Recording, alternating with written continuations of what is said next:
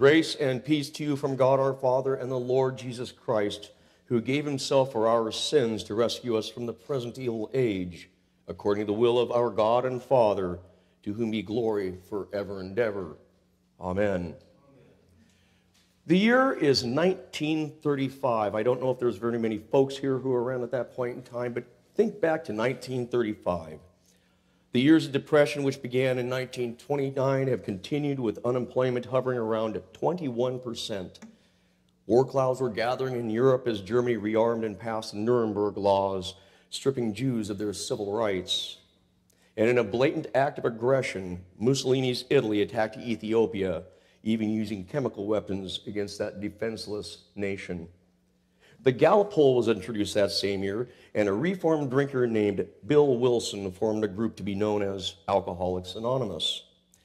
For the first time also, a completely synthetic fiber known as nylon was produced by a DuPont chemist. This was also the year of the birth of swing by Benny Goodman, and the world was ready to boogie. And in the Middle East, the nation once known as Persia became what is known as Iran. In 1935, the average cost of a new house was only $3,450. Boy, haven't things changed. And a new car was only $625. Of course, the average wage per year was only $1,600, so you had to save a little bit still.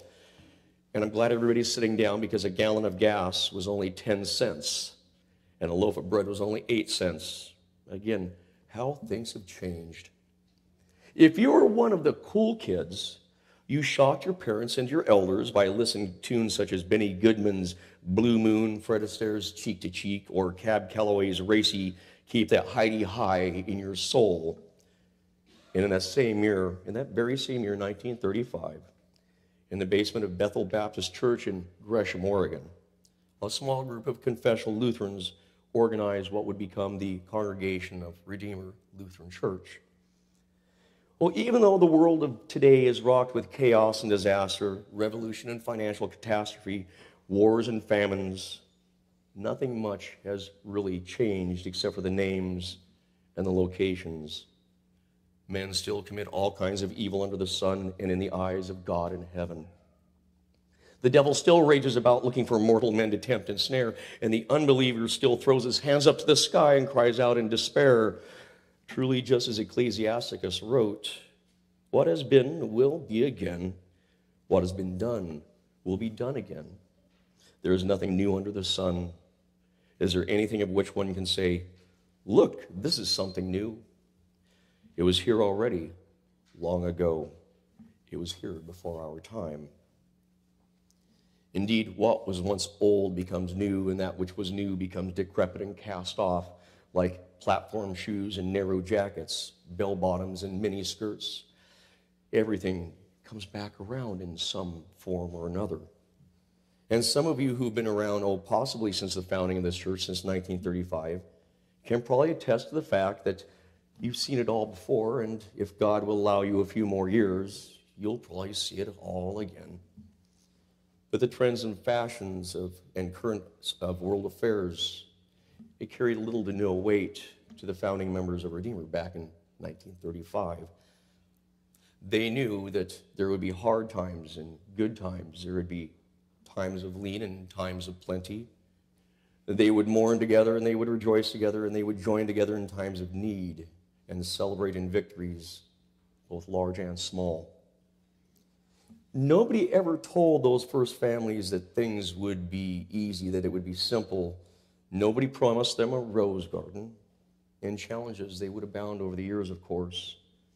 Indeed, if someone had told those first members that supporting a church would be a simple affair, some of those old, stubborn Middle Europeans probably would have called them Hans Kopf in der Luft, Hans head in the air, and sent them out the door packing, because they don't know what they're talking about.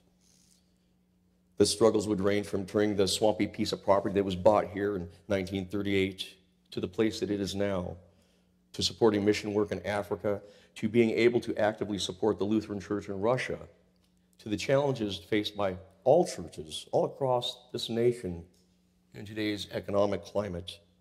The struggles, they came and they were met through earnest and fervent prayer and the willing spirit of God's people here in this place. Well, St. Paul writes to the Thessalonians in today's epistle reading, saying, "Be joyful always, pray continually, give thanks in all circumstances, for this is God's will for you in Christ Jesus." For all of these years, from 1935 forward, God's people here at Redeemer Lutheran Church have given thanks to our Father for his gracious blessings in all circumstances through that continual prayer and heartfelt praise. And the acts of mercy shown here, your acts of mercy, whether serving the infirm and shut in among the congregation or supporting missionary activities in such faraway places as Africa and Russia, it all reflects the love of Christ which is in you, and it testifies the peace which only he can give. And through all of those years, through all of those long, long years, that same spirit of forgiveness and warmth which is nurtured here in this body of Christ has made fertile soil in the harsh fields of sinful hearts, so that God's word of reconciliation in Christ Jesus may be manifest in the lives of those who enter the doors of this sanctuary here. Do not put out the Spirit's fire, St. Paul tells us. Do not treat prophecies with contempt. Test everything. Hold on to the good and avoid every kind of evil.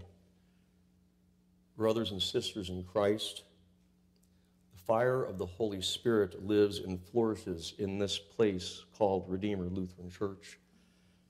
That's not to say this body of believers is a perfect bunch of saints. That's hardly the case.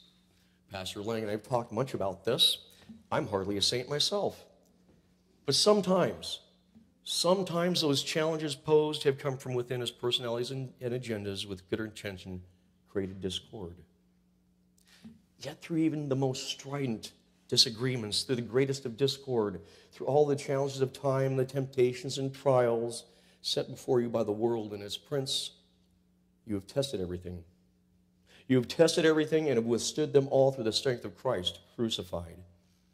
In and through Christ, you have tested everything and held on to that which is good, acting in the spirit of love and forgiveness, just as your own Lord and Savior forgave each and every one of you.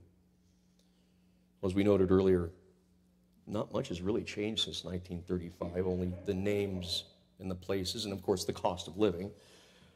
The names and faces here at Redeemer have changed over the years. Some of the original members and even some of the original families are no longer here. But just like those who founded Redeemer so many years ago, you still cling in faith and love to the one thing that is unchangeable, our Lord and Savior, Jesus Christ, the same yesterday, today, and forever. Dear brothers and sisters in the Lord here at Redeemer Lutheran Church, I pray that we would continue to seek out and cling to that which is good, to that which is holy, that which is pure and blameless, that Almighty God, who began this good work in you in this place, may bring it to completion on the last day of our Lord, to the glory of his holy name.